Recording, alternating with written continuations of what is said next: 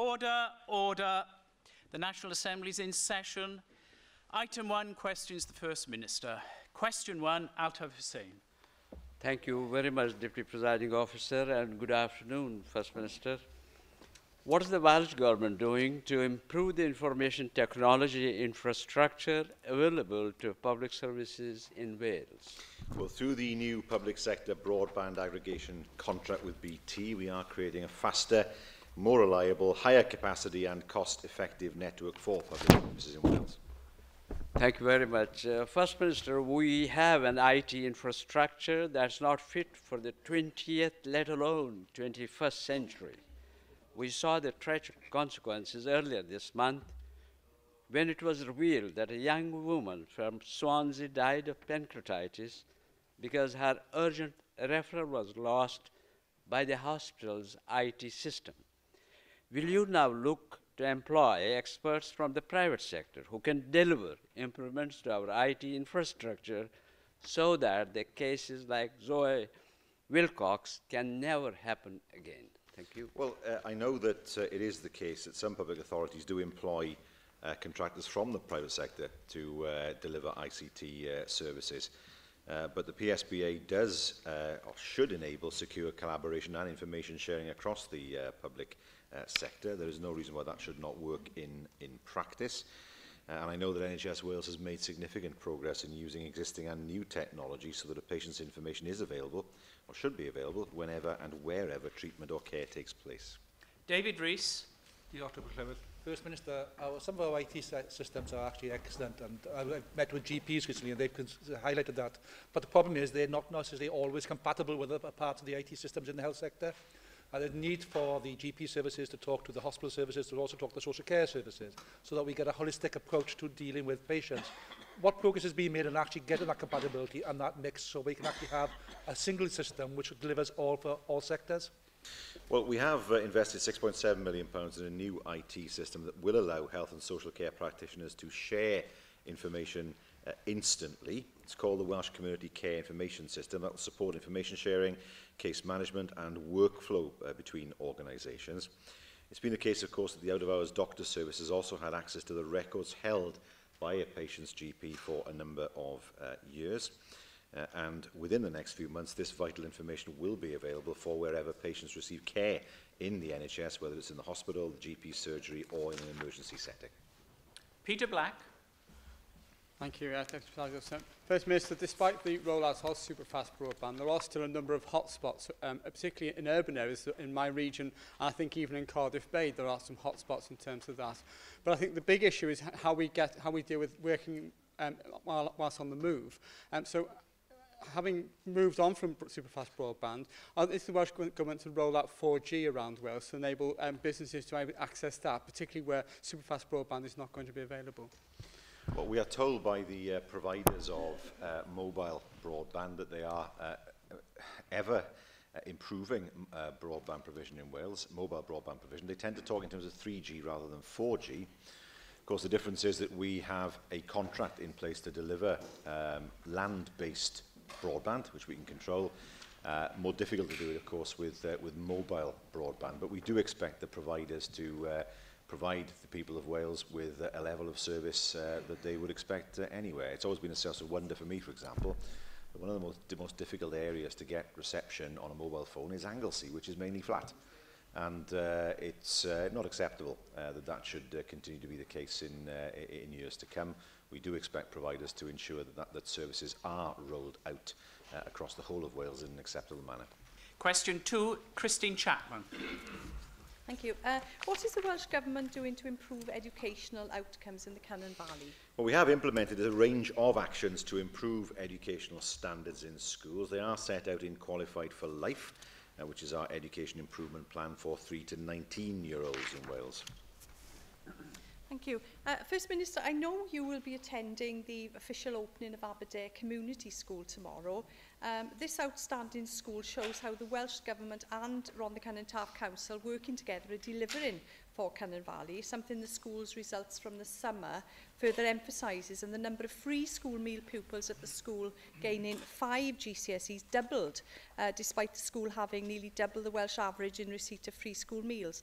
Obviously, inspirational leadership is one key way to improve performance, but how else can we make sure we drive up outcomes for all pupils and free school meal pupils in particular?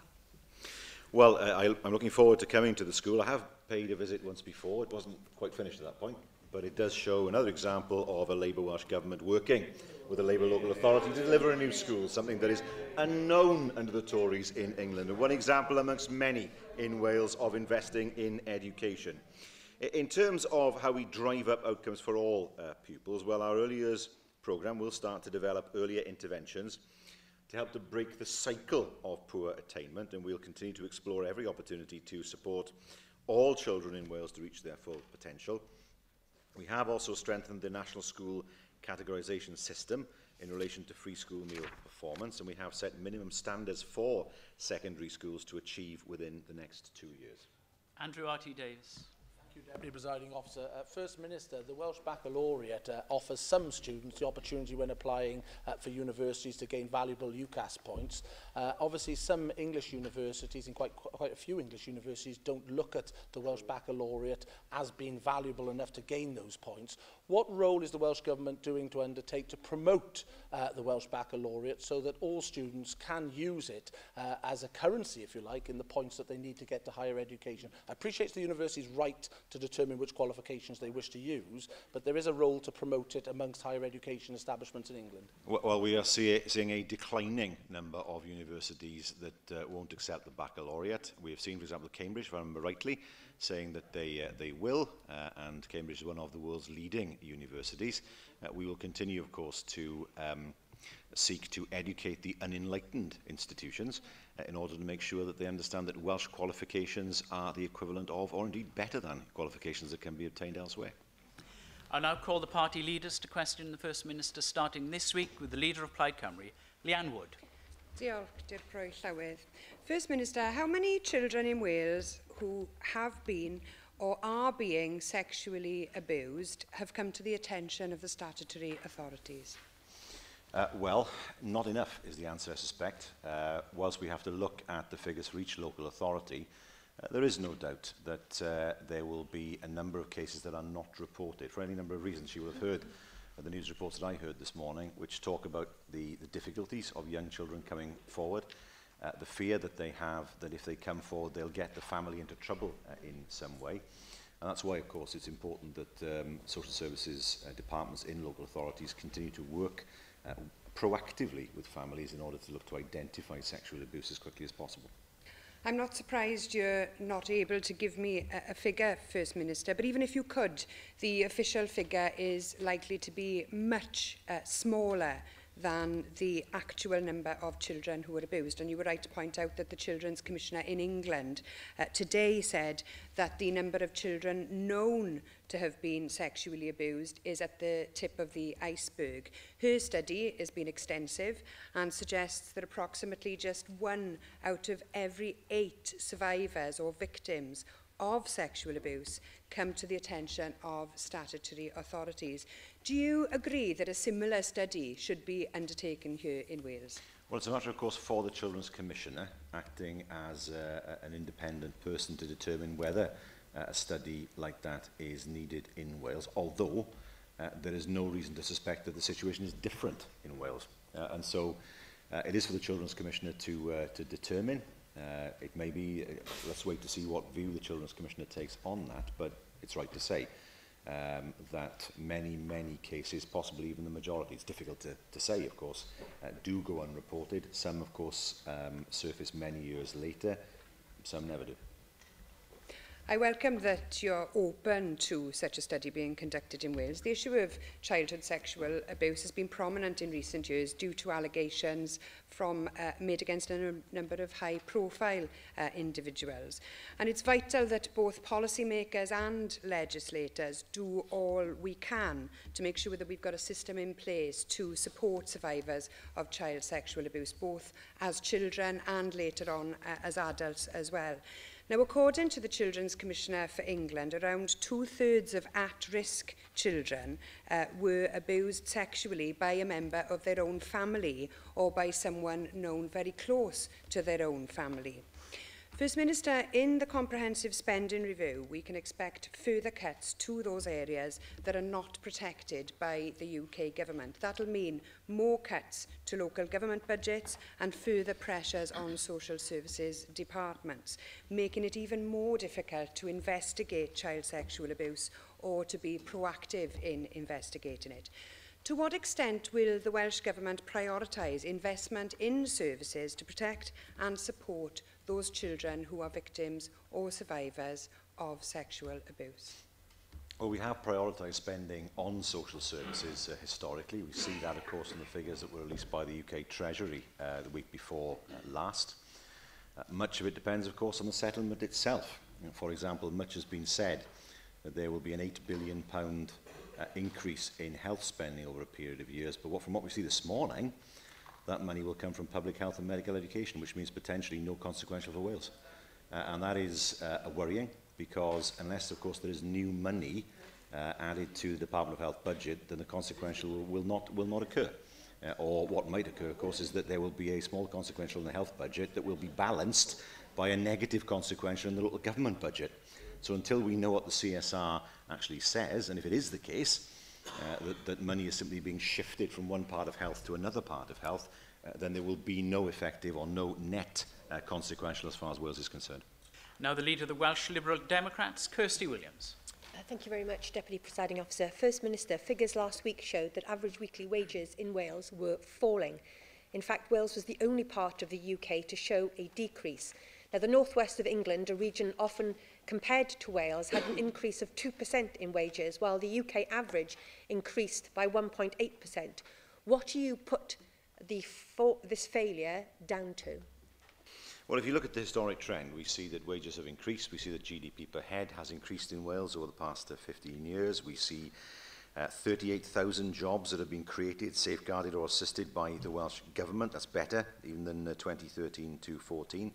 Best performance for 10 years. We also have recorded record levels of inward investment, which is helping to create high-quality jobs. So yes, whilst the current figures are disappointing, nevertheless, the trend remains encouraging. First Minister, the truth remains that Wales is the only part of the UK where the money that people take home after a hard week's work is actually falling.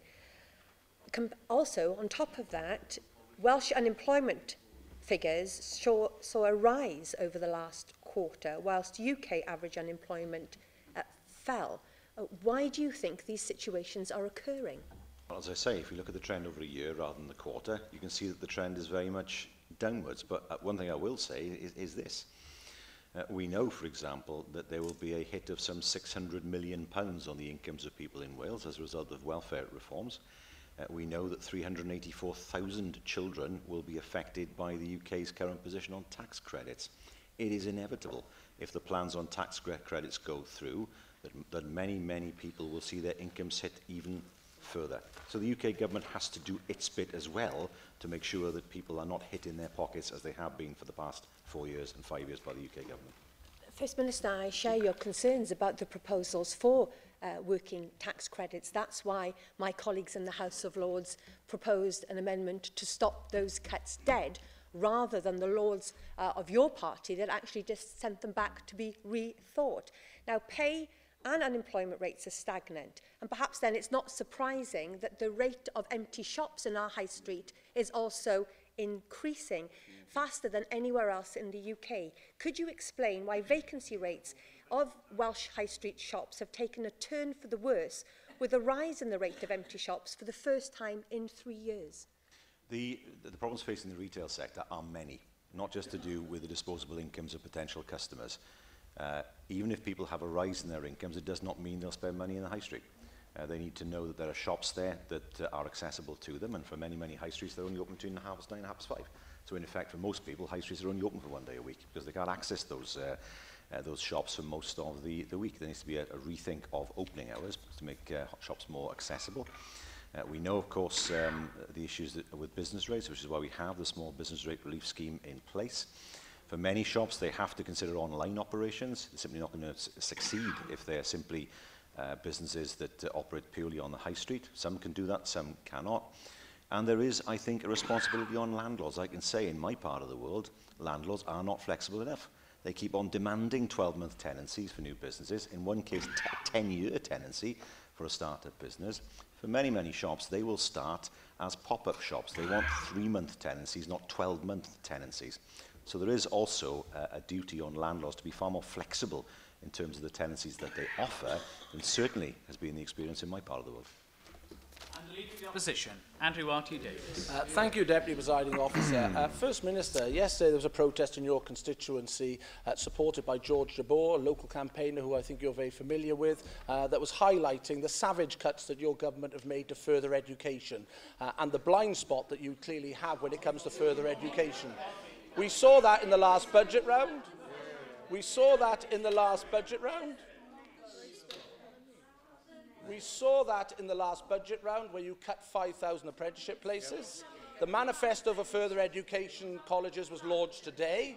Why is it that your government has such a blind spot when it comes to further education? I wonder if he's told them... Will you commit to stand shoulder to shoulder with George Jabor in your constituency and fight for Bridgend College?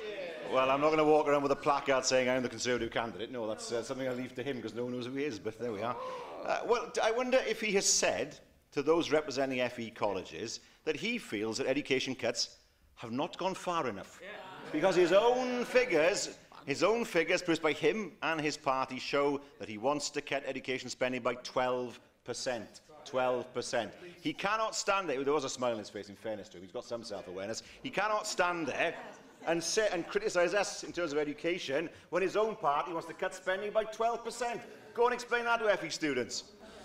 You keep babbling on about a piece of your paper own figures. That was Your own figures. 5 years ago, First Minister. Well, 5 years. It is a fact, First Minister, that you have let FE down. Yeah, but interestingly, when you talk about commitments, we were committed in 2011 to protect the health budget. Now, I note from your press conference yesterday that you were saying that you were going to protect education and protect health. Today, the Chancellor's announced £3.8 billion worth of extra money for the English NHS in the next financial year. There will be a Barnett consequential for that uplift. Will you commit to ring-fencing that money in the next budget round so that it is put into the Welsh NHS? Right. Is he saying to us today that there will be a full consequential to Wales as a result of the CSR? Right, he's on the record. He said it on the record because our understanding is entirely different. What was being trailed on the radio this morning is that there will be cuts in public health and medical education, and that money will be transferred to the NHS budget. There is no consequential if that happens. So if he thinks there's a consequential in those circumstances, then I'm afraid his naivety overtakes his perception. Because what I suspect is going to happen is that there will be money put into the NHS budget. I think that's probably right, but it'll be taken from elsewhere in the health budget. And that will mean that we will get almost no consequential at all. Now, he sits there and gives me a babbling. I didn't produce the figures. He produced the figures. His party produced the figures that showed that they wanted education cuts of 12%, economy, spending on job creation cut by 30%, local government 20%. 20%. That's the equivalent of a 38% increase in the council tax. That's what his party are advocating. And we know, we've sat here month after month, listening to Darren Miller saying record-breaking cuts in the Welsh NHS. In fact, his party spends less per head in England than is the case in Wales. So far from there being record-breaking cuts in Wales, we spend more on our people, and the cuts that have occurred in England represent the all-time, all-comers record in slashing health budgets. We're not going to take those lessons from you. You talked for literally 3 minutes there, First Minister, and the one thing you didn't say was an answer to the question I put to you. Right. When there is a consequential for the money announced, when there is a consequential, because that consequential will come down to Cardiff Bay, will you protect that money for the Welsh NHS? It's a simple yes or no. It's quite straightforward. You spoke for 3 minutes. Can you give the people of Wales a straight yes or no? Are you going to protect that consequential for the Welsh NHS? The answer is yes, but I have to say to him, I don't think there's going to be a consequential. He's already changed his ground by saying a consequential, not a full consequential. Now, we have heard it from the Welsh Conservative leader that there will be a net consequential, not here's some money for health and we're going to take money away from your local government, because what's on the table at the moment. He has said there will be a net consequential. Okay?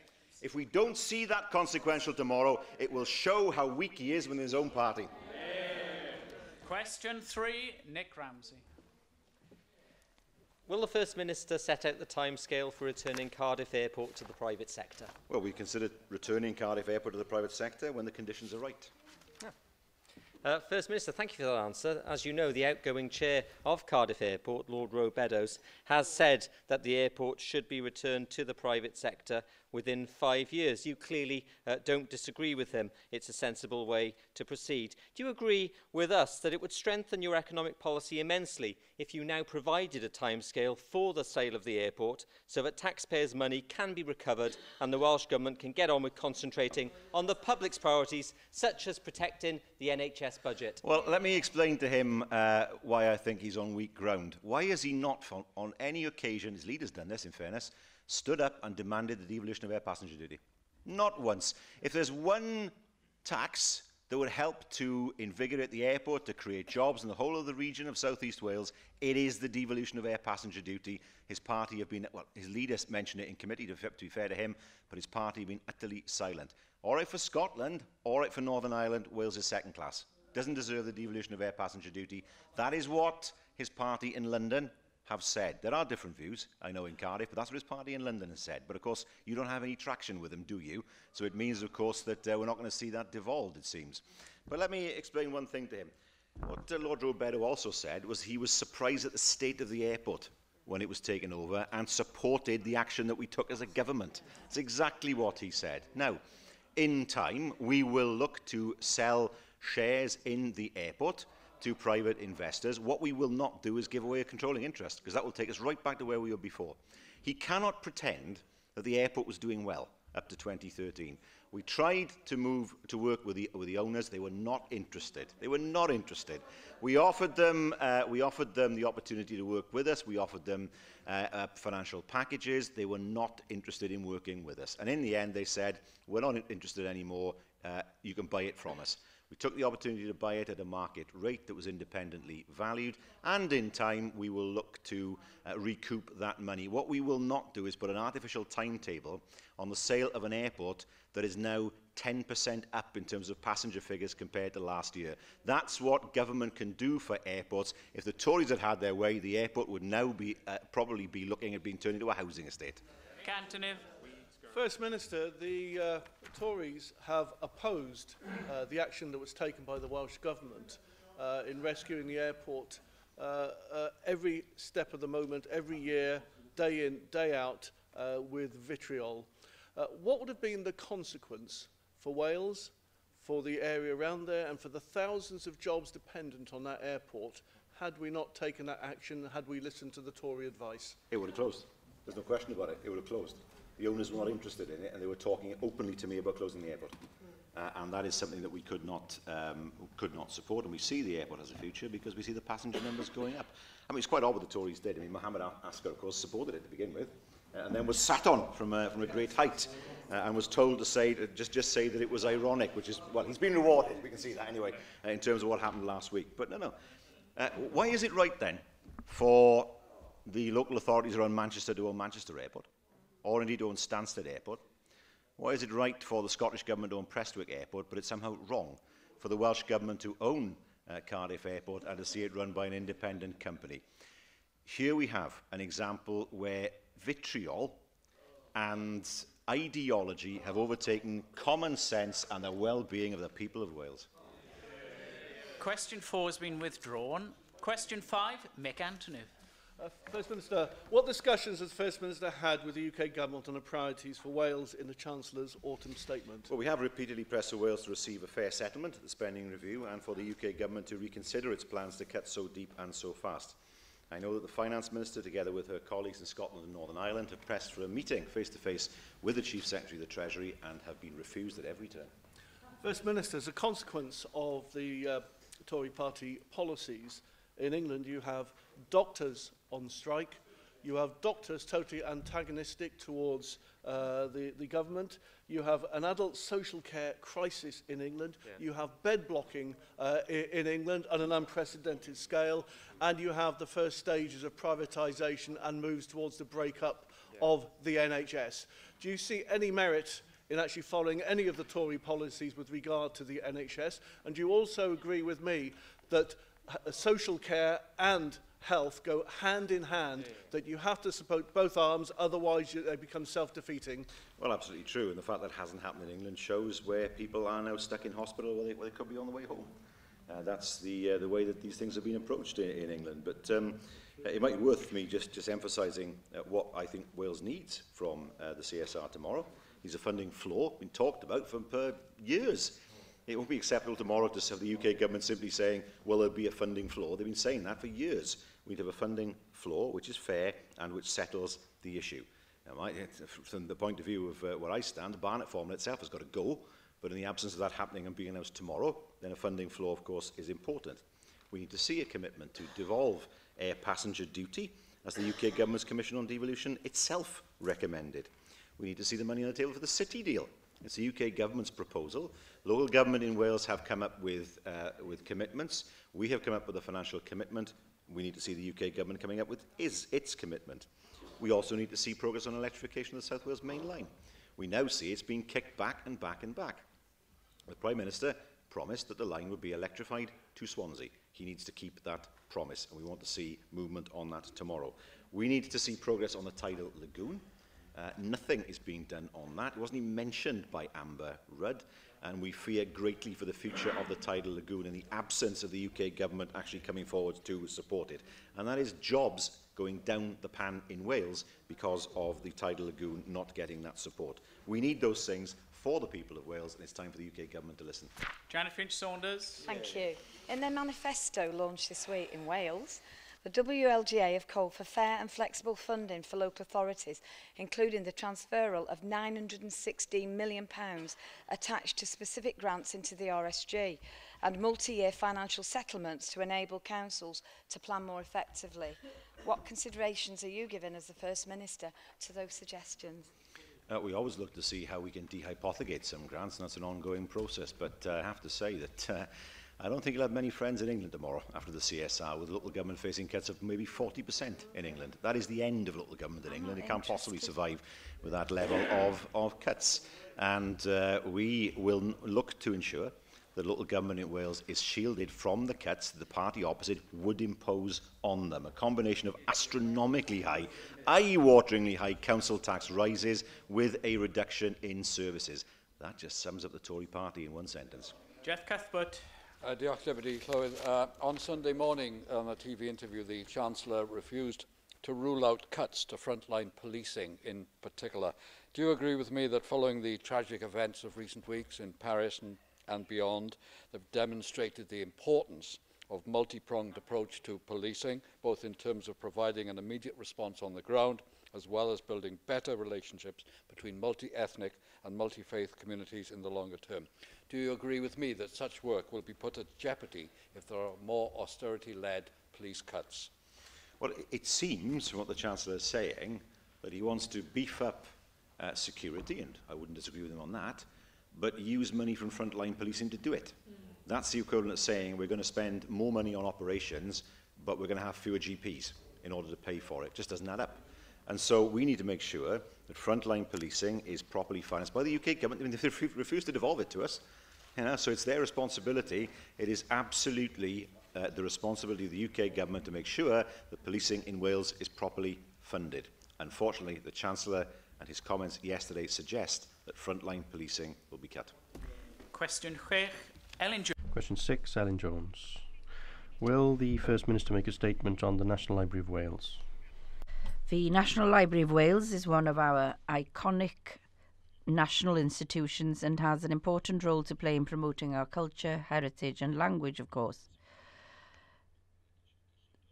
We ensure that we fund the National Library in the optimum manner, but there are financial restrictions on us now and for the future. First Minister, I agree with you that the National Library is an important resource for the nation as a place to store our history and culture in a safe place, but it's also important as a resource for the education of our young people. And we saw yesterday one of the National Library's pieces of art being exhibited and lent to a school in Torfaen, and that was wonderful to see. And what plans and what budget does your government have in place, therefore, to extend the role that the National Library can play in concentrating on the education of our young people through digitisation, as well as through sharing the treasures that they have within their resources? Well, to be fair to the library, they've done a very good job of that already with digitisation. It's very important that the library goes out and does outreach out of the headquarters in Aberystwyth with the people of Wales. It's been difficult for the library because it's difficult for them to know what their budget will be for the ensuing year. We don't know what our budget will be because of the CSR that will be announced tomorrow. But we do very much welcome the work that the library has done in its outreach work. Thank you, Deputy Presiding Officer. First Minister, as I understand it, the National Library of Wales in some circumstances does work in partnership with councils the length and breadth of Wales to plan and develop new ways of delivering library services. Can you tell us how the Welsh Government encourages all local authorities to work with the National Library to develop innovative ways of providing local library services in the future? Well, as I understand it, they work very closely with the National Library anyway, and they draw on the resources of the National Library in order to assist them in their own operations. So it's very important, of course, that we have a network of libraries in Wales. There has been financial pressure on local authorities, we all know that. But of course, it's extremely important that the local libraries work in partnership with the National Library in order to ensure that services are available for people locally. Question 7, Julie Morgan. Thank you. Will the First Minister provide an update on the preparations for Syrian refugees arriving in Wales? Yes, the Minister for Communities and Tackling Poverty issued a written statement this morning regarding this issue. There are 4 local authorities participating in the Vulnerable Persons Resettlement Scheme before Christmas. I thank the First Minister for that response. Can the First Minister tell us how many Syrian refugees will be resettled in Wales through the Vulnerable Persons Relocation Scheme before Christmas, and how many before the end of 2016? And are any of these likely to be vulnerable and accompanied children, as so many children have been orphaned or have been separated from their parents during the conflicts? Well, I can say that we will be welcoming approximately 50 Syrian refugees before Christmas. At the moment, it's important to have the interests of refugees uppermost in our minds, so I'm not able to reveal exactly when and where they will be arriving. I know the member will know that has the potential to create quite a media circus around that, but 50 is the number. I can say that we have been hosting a conference today with partners across Wales to discuss community cohesion issues, and of course to provide expert advice and information for partner organisations on the experiences of Syrian refugees. Mohammed Asker. Thank you, Deputy Presiding Officer. First Minister, last week the Welsh Refugees Council said there was a danger that Welsh Government could provide a lot of resources and strategic oversight to the needs of people under the Vulnerable Persons Relocation Scheme, to the detriment of the needs of existing asylum seekers and refugees in Wales.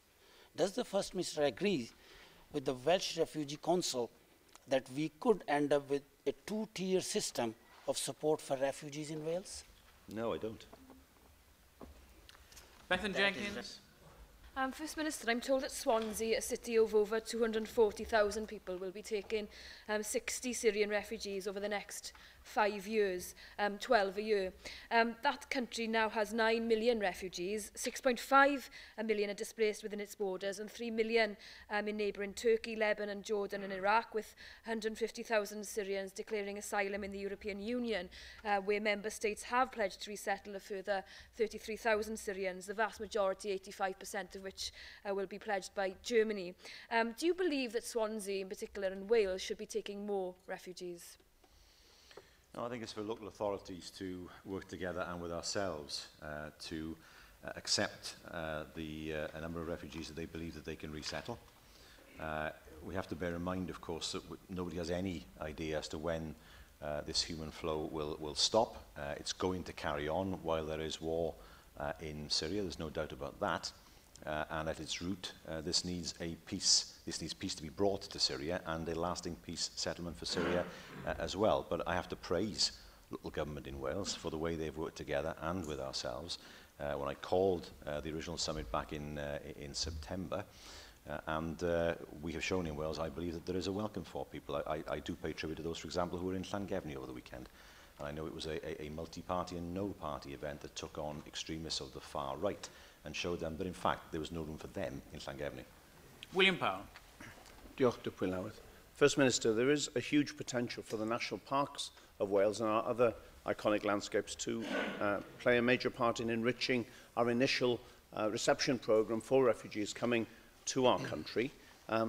In my own area, the Hay, Brecon and Talgarth Sanctuary for Refugees are hoping to organise some away days to the Brecon Beacons in the early days of the first wave of refugees coming to Swansea. Do you join me, First Minister, in welcoming such initiatives so that rural areas can also play a valuable part in bringing to the table what they can? And what more can the Welsh Government do to enrich the sanctuary that we are providing to these unfortunate people?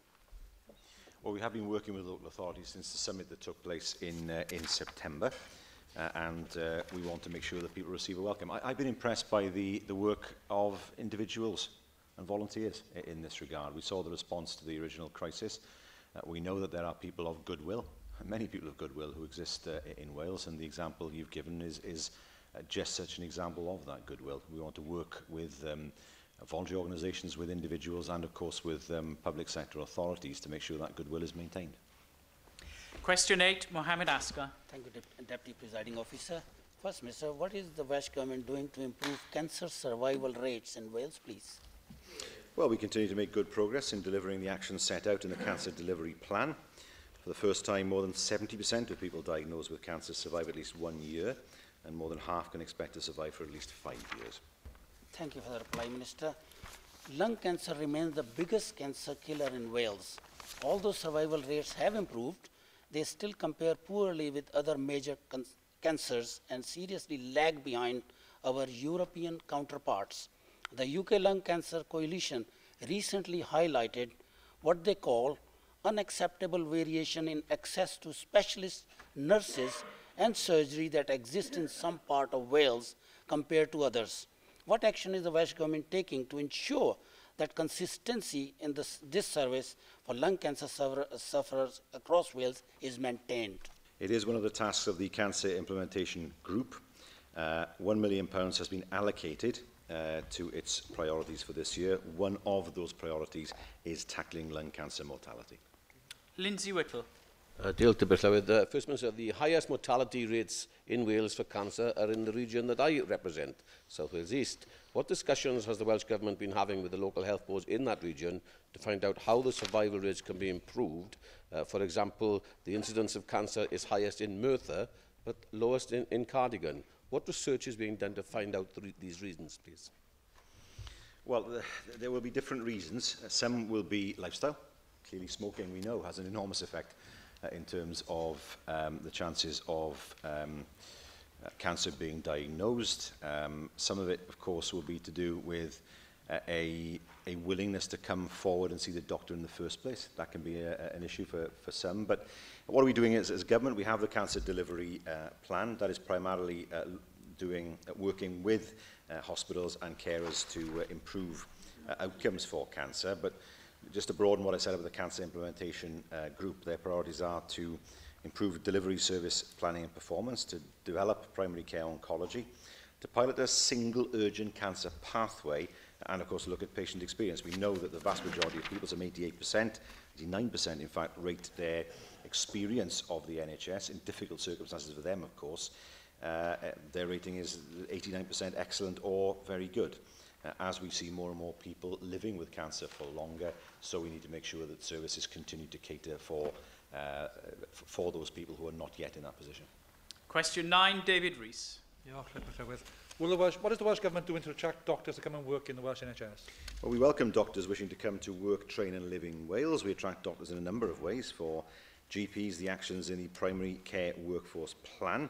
And for junior doctors, our targeted campaign calling on them to make your future part of our future, emphasising, of course, that in Wales there is no junior doctor strike. Well, thank you for that answer, First Minister. Now, as you rightly pointed out, there's chaos in England resulting from the lack of respect that coming from the Secretary of State for Health, Jeremy Hunt, to the junior doctors. Do you agree with me that the junior doctors in the English NHS should actually look to come to Wales, where not only will they receive the respect they deserve, but will also work in a Welsh National Health Service that continues to meet the vision of an Erin Bevan and will always be safe in Labour's hands? Absolutely. GP numbers in Wales have increased by 10.5% since 2004. We know the number of hospital consultants working in the Welsh NHS increased by nearly a half between 2004 and 2014. And we are saying to junior doctors, come to Wales, where we will talk to you rather than threaten you. Darren Miller. Thank you, Deputy Presiding Officer. First Minister, do you accept that the uncertainty which is holding sway around parts of Wales over the future of services and their configuration is leading to some of the recruitment challenges that we are facing, particularly in places like North Wales, where we've seen the uncertainty over the shape of services in that health board be prolonged and going back as far as 2006? Well, we know that there are always challenges in recruiting in certain specialisms and in certain parts of Wales. That's been the case for some years, and that's why we have in place our recruitment campaign.